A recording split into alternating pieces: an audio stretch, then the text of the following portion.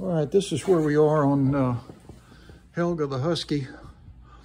I've sprayed the wheel adjuster apparatus with some JB Blaster. And while that's soaking in, I thought I'd show you where we are. I have checked that spark plug, and it's a Champion J19LM, which is good. I took that spring off of the carburetor that was incorrect and found a place to use it. Since it's a pretty strong spring, I'm using it as part of my kill switch. So a big part of the spring is up underneath here.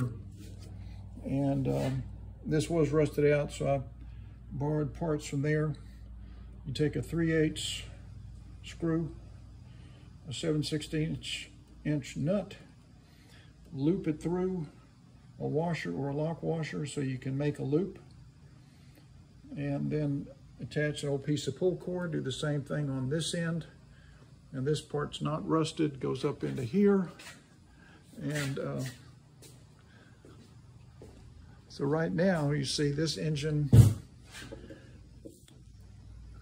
from an electrical standpoint will start, because that is the kill switch and it's not touching. Now, when I raise this and take the slack off, that spring compresses and now it's touching. So that is a kill switch that is good enough to work. I may tighten that spring a little bit, but this cost me nothing because I had these screws laying around, the old pull cord. So that should work. The oil that's squirted out, I used that to treat this discharge chute, which is all faded and weird. That's one of the things you can do with old used black oil, is use it on to make your discharge chute look nice. So let's go around this way. And we're gonna see if we can pound on this thing and get it free. I'm gonna have to set the phone down in the holster. Hang on a second.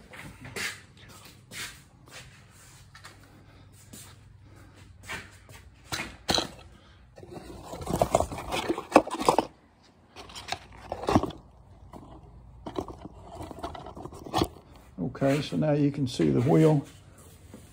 And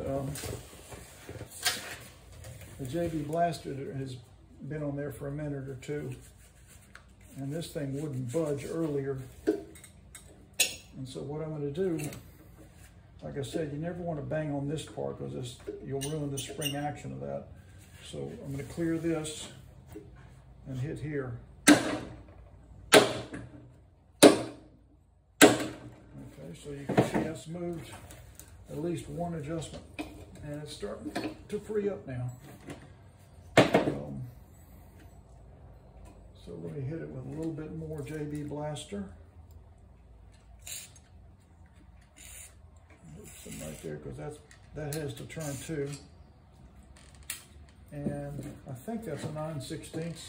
So I'm going to go ahead and free that by using my, this will help a little bit too.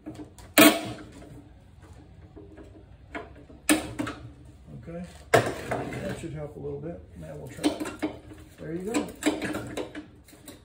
So this is now good. So I can, and see, I haven't damaged that. Everything is good. So I'm gonna put the wheel back on.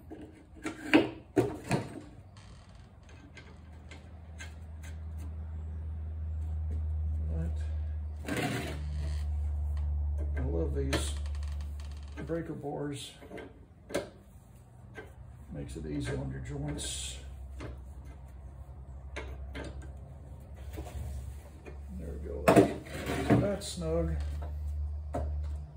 So all the wheel adjusters working. I've got my kill switch, which is acceptable.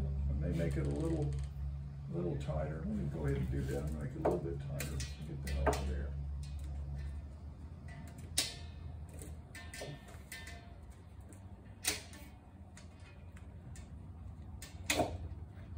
Right there.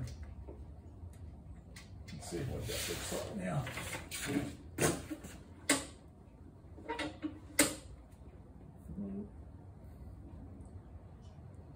That didn't work.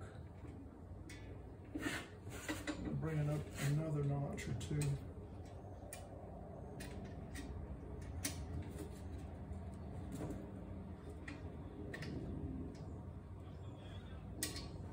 Okay. Let's see what that looks like.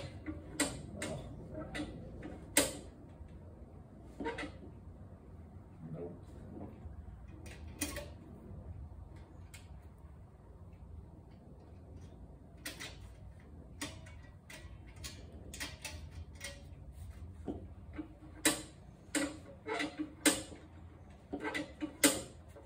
Probably should have left well enough alone on that, so I'll have to work with that.